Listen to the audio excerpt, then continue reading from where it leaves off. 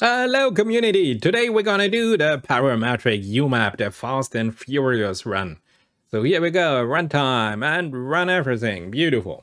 So we start with TensorFlow. We are operating on a Colab notebook, so of course we have TensorFlow installed. I hope to get a GPU, yes, backend GPU initializing, yes, connected, we have a GPU, that's great. So we have TensorFlow probability version .16.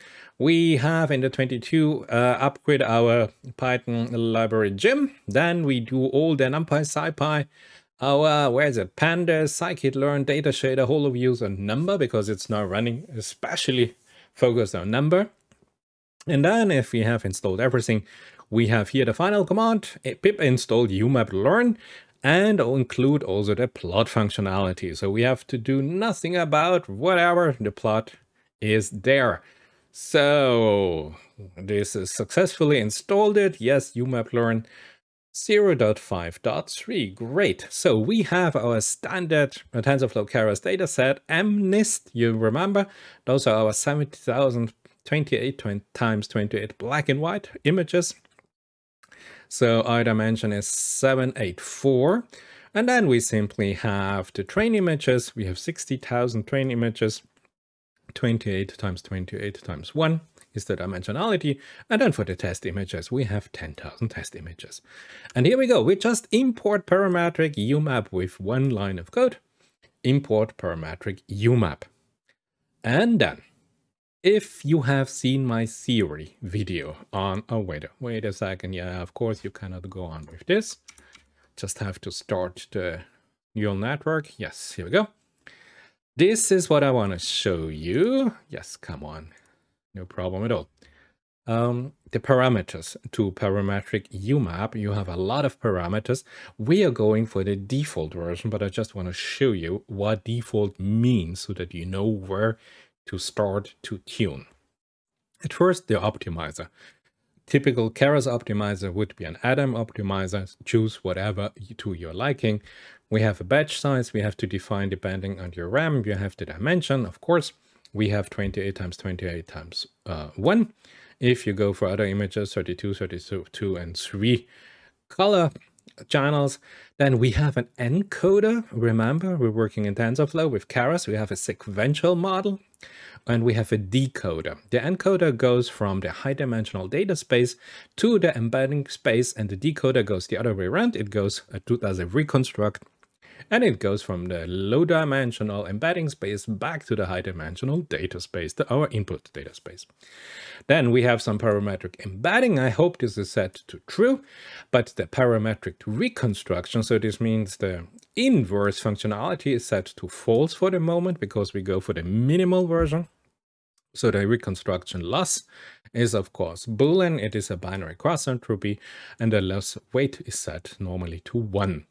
Now, this would be the turbo version of our little car, of our little Volkswagen.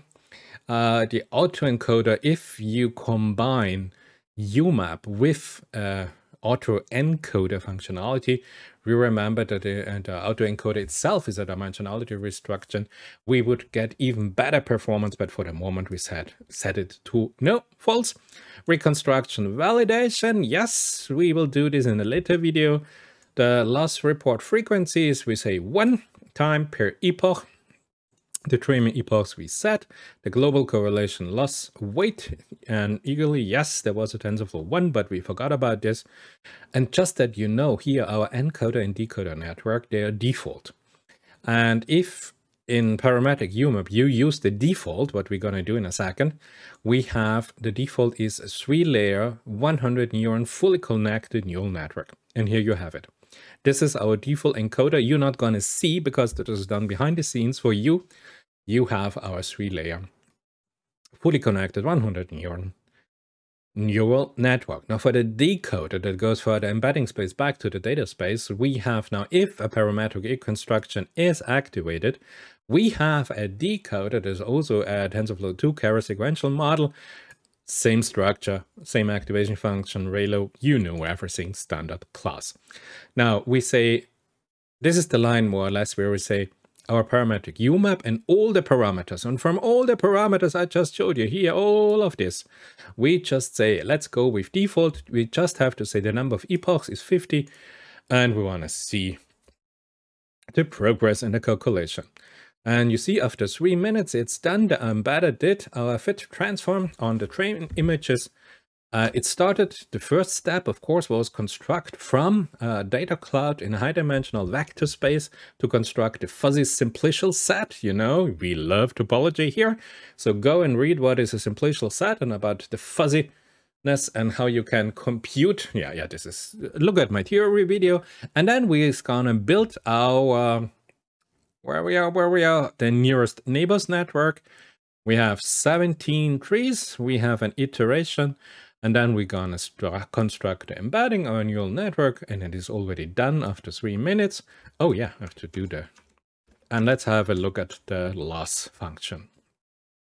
And here we look at the cross entropy over the number of epochs. We had 10.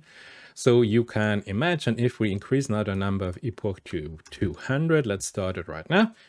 Let's go back. So you see that beautiful, that cross entropy against epoch is going down beautifully, exactly as we expected. So this means for the simple visualization that our MNIST data set from the digits from 0 to 9, where we have 60,000 images in black and white, 28 times 28 pixels, UMAP in our TensorFlow embedding is beautifully able to separate those 10 classes, those 10 digits. And this is more or less mission achieved. But if you want to see, because this is, of course, you remember in theory I showed you the step 2 after you construct a fuzzy simplicial set, then you have to do in the parametric UMAP, you have now your neural network functionality. And then, of course, you have an initial start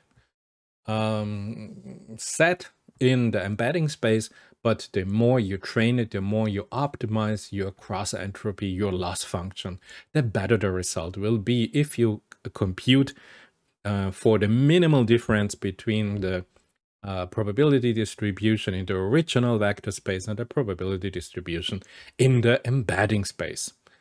Both topological spaces, you know, Bernoulli equation, cross entropy, I explained everything in my theory video.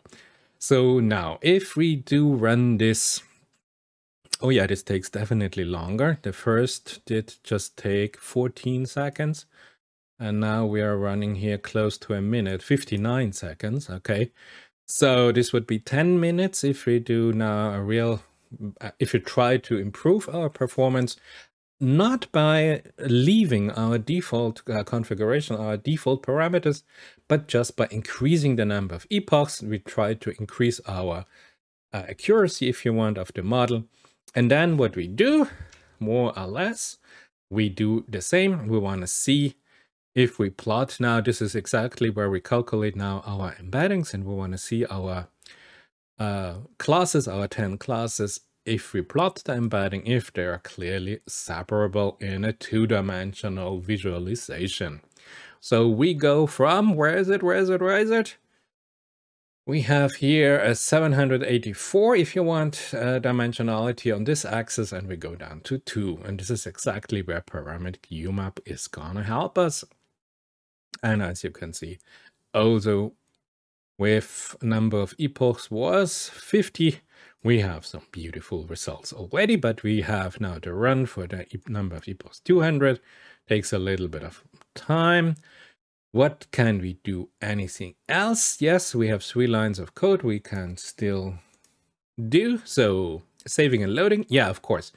If you want to save this, it's not so easy as with UMAP, because remember, you cannot save it simply by pickling a UMAP object, because you have a Keras network living inside of this little buddy. So therefore, there is to save now this parametric UMAP model that you trained on, and you want to reuse the model later, maybe retrain it again. There's a built-in function that tells you to do exactly this. So you have here from our parametric UMAP, you have import load parametric UMAP, unbelievable. So our embeddings, our embedder, you just save and you give it a path, and then you have this beautiful load parametric UMAP command and a path, and the embedder will be reloaded, your embeddings will be reloaded, and everything will be available for you to go on and do whatever you want. Because remember, one of the beautiful things of parametric UMAP compared to the simple, well, simple under quotation mark UMAP, was that with this neural network functionality, if you have new data points, it is easy to find and very fast to find embeddings for it. So we are here. A number of epochs is 4 of 10. I would say I'll be back with you in a second, and for me it's gonna be about 6 minutes time. And what felt about 100,000 years, so we finally finished, our Colab GPU finished doing the job. We have now the embedding calculated, and if we do now plot our embeddings, you can see 3, 3, 3, 6, 1, 2, 3, 4. We have our 10 classes again. I don't know if the increase in accuracy is so much better, or whether the old one looked perfect to me. 3, 3, and 4. So whatever, we have the number of epochs increased, and we receive a beautiful result. As I showed you, we have here this load command. So, oh gee, we got a warning. Compile the loaded model has yet to be built. Will be empty. Model to be saved to temporary model encoder. You have the parametric model warning, yes, to no training configuration was in the save files, was not compiled manually, yes, beautifully. And then we just load it up, and it says, yes, pickle loader, yes, TensorFlow, no warning was found in the file, was not compiled manually, yes, loaded. So I showed you that we can define our encoder and our decoder neural network with TensorFlow Keras sequential.